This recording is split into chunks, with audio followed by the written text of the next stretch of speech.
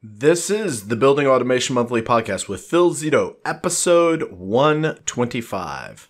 Hey folks, Phil Zito here, and welcome to episode 125 of the Building Automation Monthly Podcast. And in this episode, we are going to be discussing the ins and the outs of upgrading a building automation system.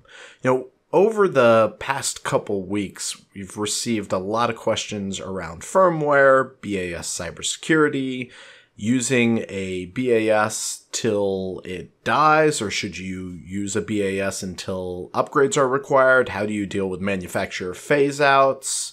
And the list goes on and on and on. And that led to this episode. Upgrading a building automation system is a difficult topic to discuss because depending on what you do for your day-to-day BAS job, you may have completely different, one, understandings of what upgrading a BAS means, and two, a different care, different motivation for upgrading a building automation system. After all, the motivation for upgrading a BAS system from a salesperson's perspective may be completely different from an owner's perspective, completely different from an engineer's perspective, and completely different from a technician's perspective. So when we talk about upgrades, let's try to narrow down that focus and talk about the three main areas that you upgrade when it comes to a building automation system. And that is the front-end software, the back-end software, and the physical devices. A lot of folks, when you ask them, hey, are you upgrading a building automation system? They may have a preconceived notion of what that means. If I were to ask a technician about upgrading the BAS, they would most likely think about upgrading the firmware and the controllers, upgrading the configuration software, upgrading the user interface, but usually it's kind of those technician tools that they use. On the flip side of that, when I talk about the owner, they're going to tend to fall into two camps, either upgrading the software, the front end, or upgrading the physical devices. Now, the first thing that I mentioned, the front-end software, what that is that consists of a user interface. It's often called the BAS server, but that doesn't mean it's actually a server. I know, a little confusing, right? But the thing is that when it comes to building automation software, front-end software, as I like to call it, I like to use the term front-end because we're still in this phase where you have existing 20, 30-year installations that are using really old front ends. We're talking the green screen Apple II kind of things sitting in a broom closet. And then you've got on the flip side these remote connected, open them up in your iPad or iPhone devices that are kind of the cutting edge front end, web-based graphics, all that jazz, those fancy words that are used in a lot of the marketing collateral that's being put out right now. Now, somewhere in between there is the definition of a user interface. So why would you want to go and upgrade a user interface? Well, for one is new features. If you haven't seen it and you haven't realized it, we're in the middle of a talent shortage. Our training business is booming because there's not enough people who are qualified to go and execute building automation work. And, that's great because we sell training to help people be qualified to execute building automation work. And, when there's a gap, that means there's a need.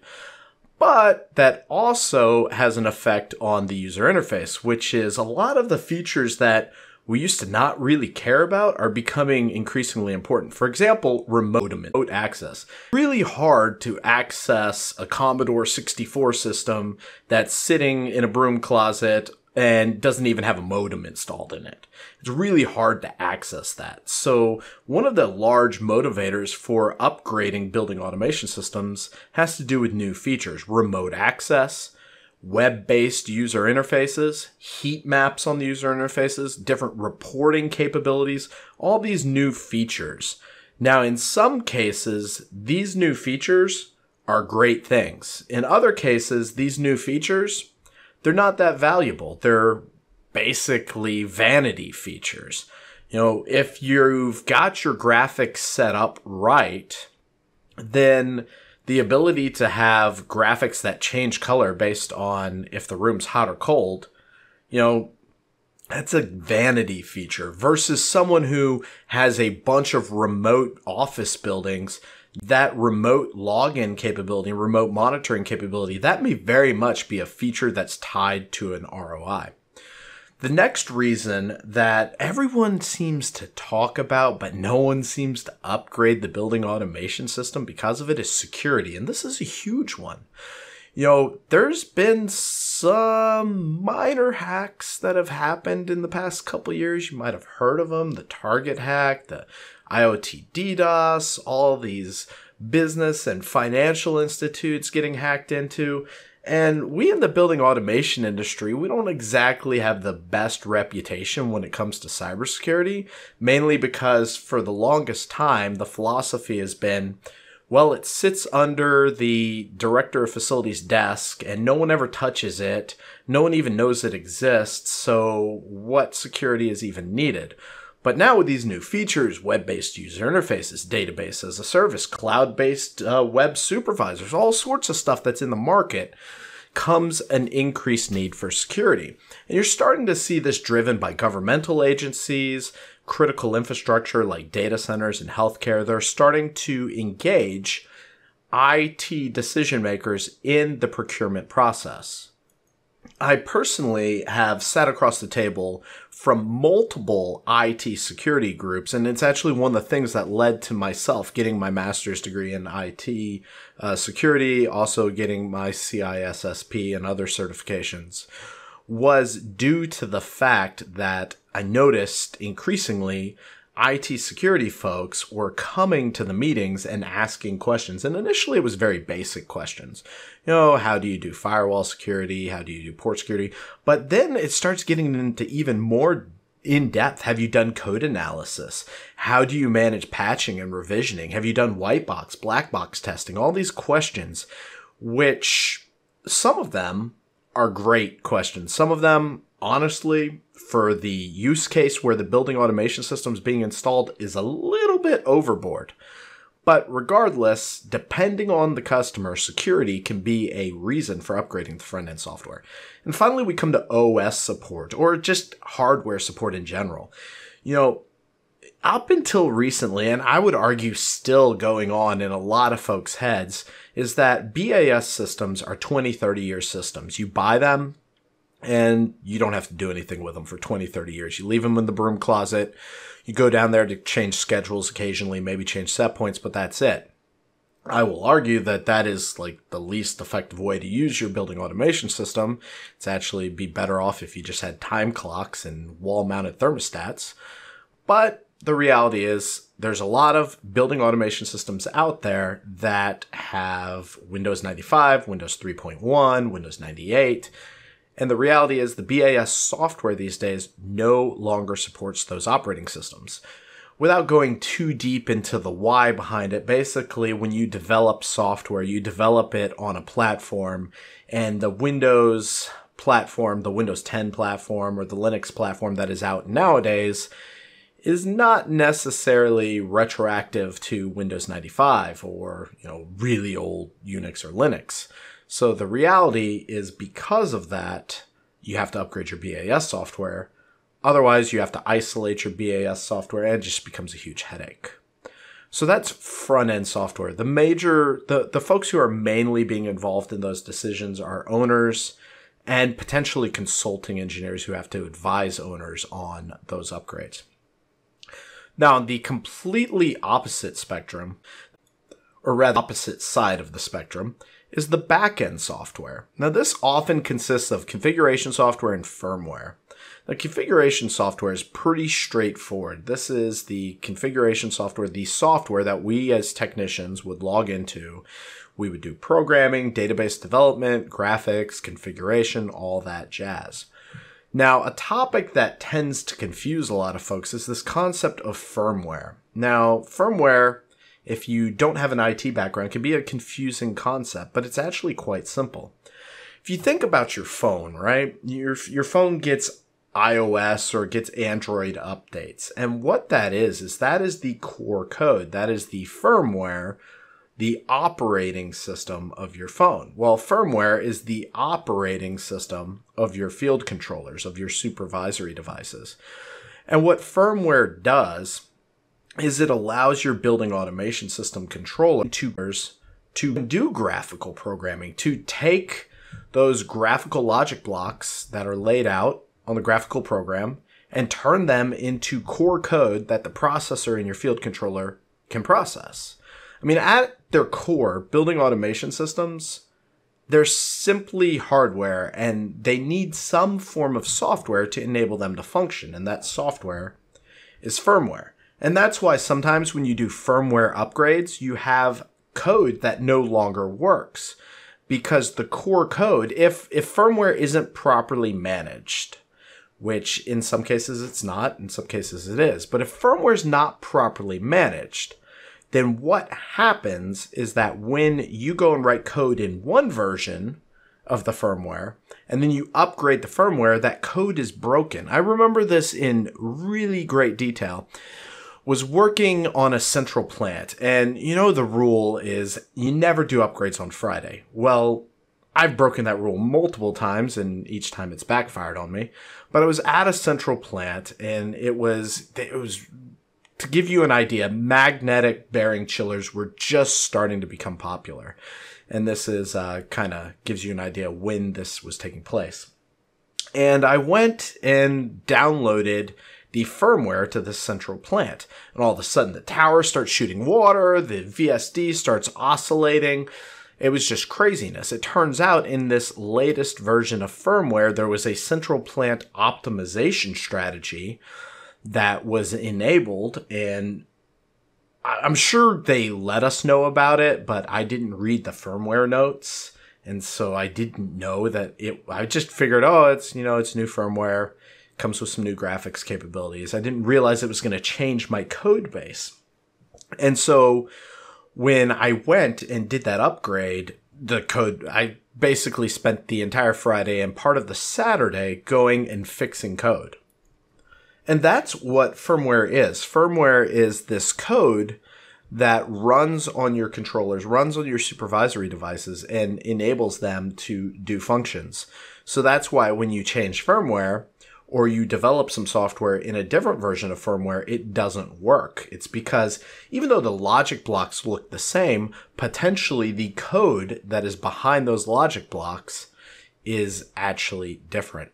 Now, some folks call it firmware, some folks call it library, some call it the kernel, but it's essentially the core code that allows the controllers to function. Now, there is a third area that is upgraded, and this is physical devices. And in the case of physical devices, the reality is that you just have to upgrade physical devices sometimes. The controllers that exist today are massively different than controllers just 10 years ago. And to see this illustrated, think of cell phones, right? Cell phones, would they really start to become popular in 2004, if I remember correctly? I may be a little bit off. But the cell phone today is massively different than the cell phone of 2004. And when I say cell phone, I meant smartphone. I know that cell phones have been around for a while, but smartphones, the ones like the iPhone and the Android phone, they've only been around a little bit of a decade. But there's been massive increases in their capability to have memory, to have CPU, to process images. And we're seeing the improvement in controllers and what they're able to do now. I mean, a lot of folks will say to me, Phil, BACnet MSTP controllers are just fine. Why do we need IP controllers? And it's a good question to ask. And as I sit there and think about it, there's certain functionalities that just work better with IP. For example, using a user interface.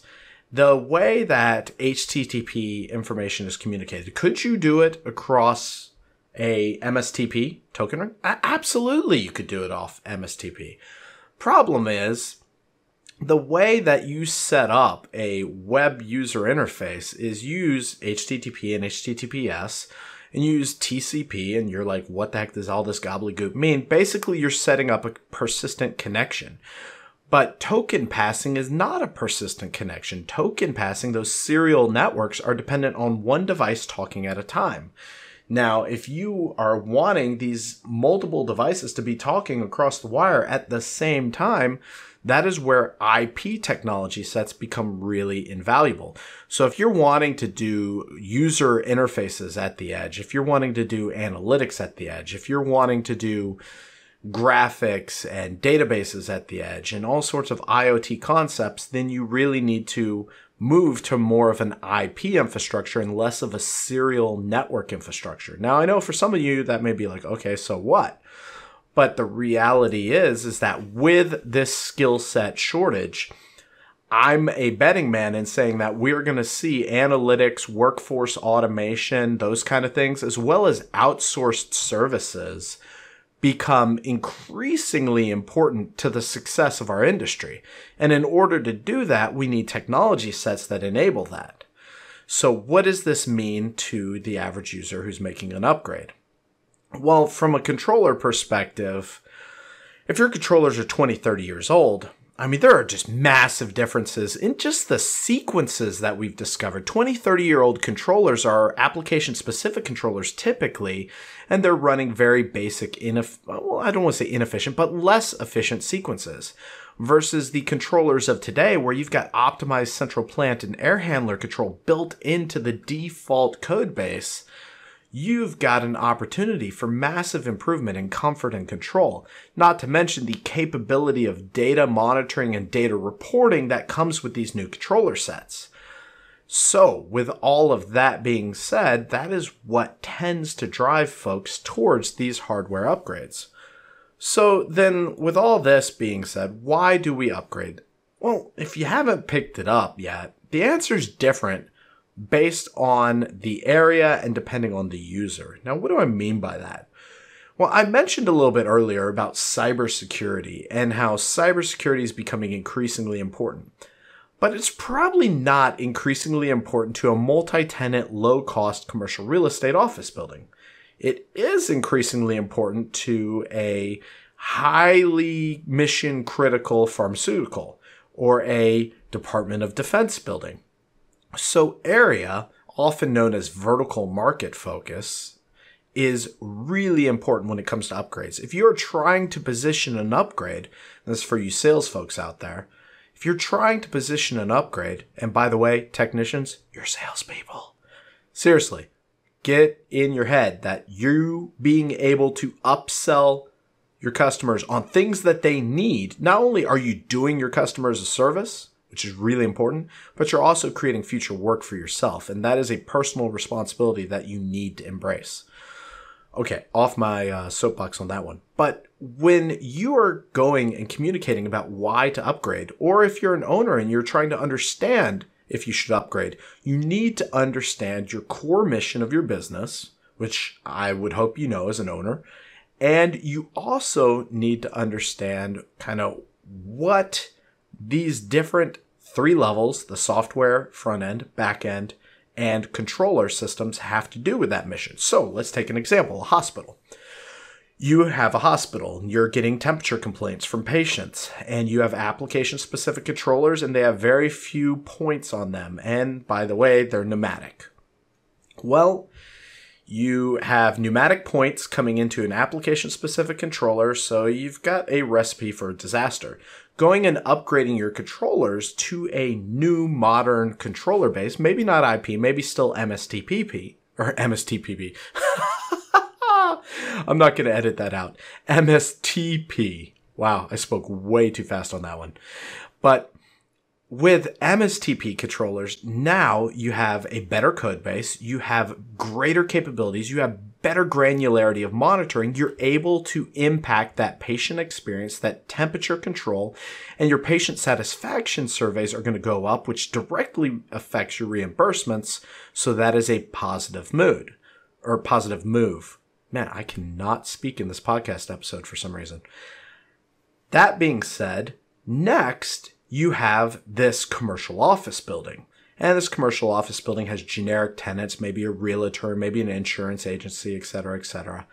you're not going to go and be concerned with having DoD level encryption of your data at rest and making sure that you have secure VPN tunnels into your BAS system and all of your login data is encrypted.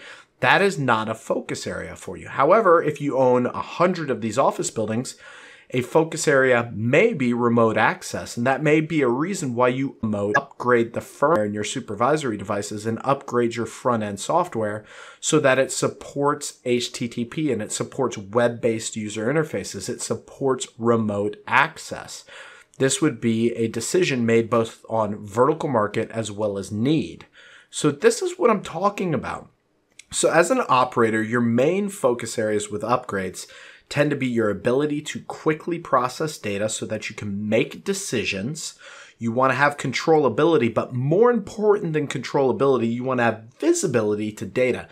Visibility is huge. We've got a voice message, which, by the way, if you haven't seen it, if you go to buildingautomationmonthly.com, in the bottom right-hand corner, I believe, there is leave a voice message, and you can simply record directly from your phone or your computer a voice message for us, and we can answer it in a podcast episode. We're actually going to answer our first voice message in next week's podcast episode, which we got from a director of a hospital down in Texas, and he's asking about the top 3 things a operator should do to effectively utilize their building automation system.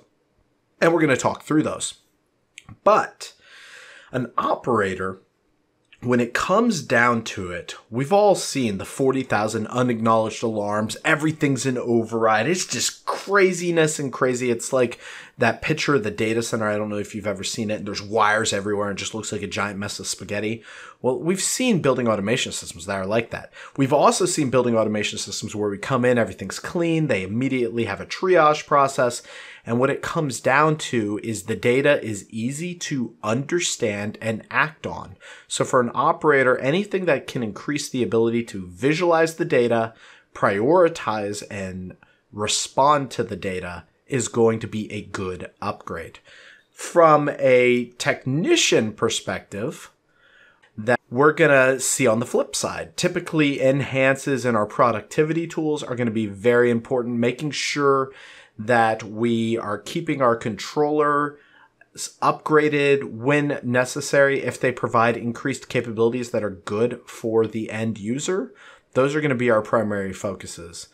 And then you have the engineering area. And these folks, what they need to be aware of is, and this is a little harder because it's vendor specific, but you need to be aware of migration paths, especially if you're a contractor or design engineer who's heavily engaged in the tenant finish out or the retrofit or retro commissioning world. Then you need to be cognizant of the migration paths of the major building automation systems. Now, fortunately for you, most of the major building automation systems, the ALCs, the Johnson Controls, the Siemens of the world, are going to have design guides and salespeople who are going to help you with that. Where you start to struggle is where you get into the Tritiums and Sedona frameworks of the world. You know, the Tritium devices, the contemporary controls, the EasyIOs. Those are more dependent on contractor model. So basically a contractor buys through a supply house and then is a rep to install that versus the branch model. I'm not saying whether one is better than the other. You just need to be cognizant of the support that comes with those two different models. All right, so let's summarize this up, and then I've got a question for you. So there's really 3 areas you can improve, or rather you can upgrade a building automation system. That's the front-end software, the back-end software, and the physical devices themselves. We talked through the main reasons why you'd want to upgrade each category, and we talked through the different folks who would want to go and upgrade and how you really need to look at your business goals as well as the vertical market you're in to see if the capabilities granted to you by an upgrade actually apply to what you're trying to achieve. Now, with that being said, I'd love you to go into the comments section at buildingautomationmonthly.com/125 and let us know why do you upgrade a building automation system? Or why do you see customers upgrade building automation systems? Would love to have a dialogue with you and see your reasons behind making that decision. That is definitely a hot topic right now, especially as the folks who have been able to maintain these legacy systems are starting to retire and exit the workforce. We're finding that maintaining legacy systems is becoming a cost that we simply can't bear as an industry. So it's very, very, very much at the front of my mind, this topic of going and upgrading systems. I know it's not something sexy. It's not as sexy as IoT and analytics and this and that, but it's a huge topic that needs to be addressed if we are going to be successful. So go to buildingautomationmonthly.com/125, and in the comment section at the end of the page, go and leave what your reasons as an owner, if you're an owner, or what you've seen owners decide, if you're a technician or an engineer, for upgrading a building automation system. And any questions you have about upgrading a building automation system, I'd be more than happy to answer those. And by all means, check out our free voice question software. It should be in the bottom right-hand corner of your screen, and you click on it and leave us a message. Would love to hear from you. Thanks a ton, and we'll talk to you next week when we dive into episode 126, where we're going to go through a 4-part series of how to optimally use a building automation system as an operator or owner. Thanks a ton for being here. Can't wait to talk to you in next week's episode. Take care.